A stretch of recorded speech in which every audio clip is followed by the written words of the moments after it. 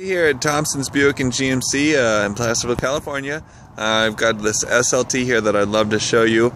It's not the all-terrain, but I think it's the most comparable to the Tundra you're looking at as far as options. I still have to meet with my manager as far as the price on this one, but I'll go over that with you in the email here.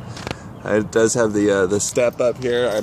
I know you were looking at them yesterday, so you're probably pretty familiar with some of the options.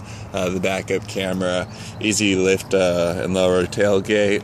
It does have the tie downs in the back that come factory. It's got the rear LED lights back here as well. This one comes with these nice 20-inch rims here. And running boards. It is black on black, so black exterior, black leather interior.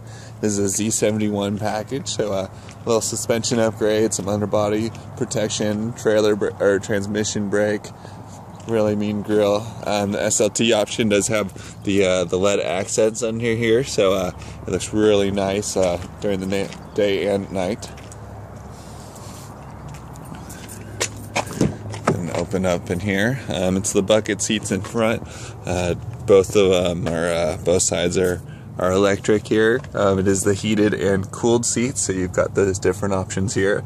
This one does come with the lane assist, so if you swerve out of your lane, it lets you know. So the seat actually vibrates. Left side if you're going out on the left, right side for the right.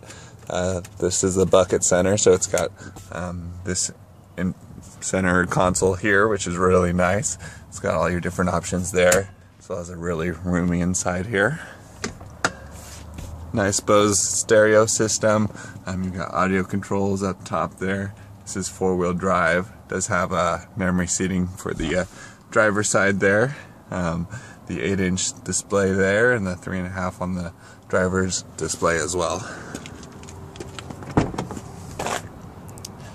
And back here, all leather mats throughout. It's really nice here. LED accent lights. Sorry, the lighting's not the best here. But yeah, anyways, I hope this is a good contender with that Tundra, and I hope to talk to you soon.